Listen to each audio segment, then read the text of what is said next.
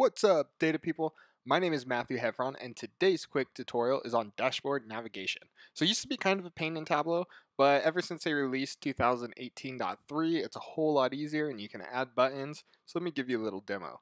Right of this button says next, I can click it and I can cycle through these dashboards. When I get to the last one, you just start going back, and it's pretty good user experience. I like it. So how do we do this? Super simple.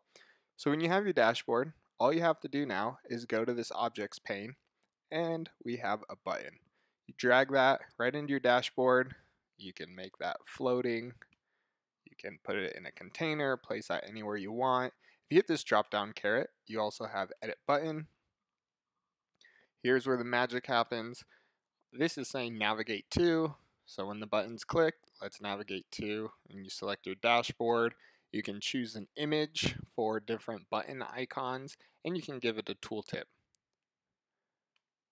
So play around with that. Let me know if you have questions. If these videos are helpful, please subscribe, and also leave me some comments. Let me know what you guys want to see, and I'll keep creating these videos.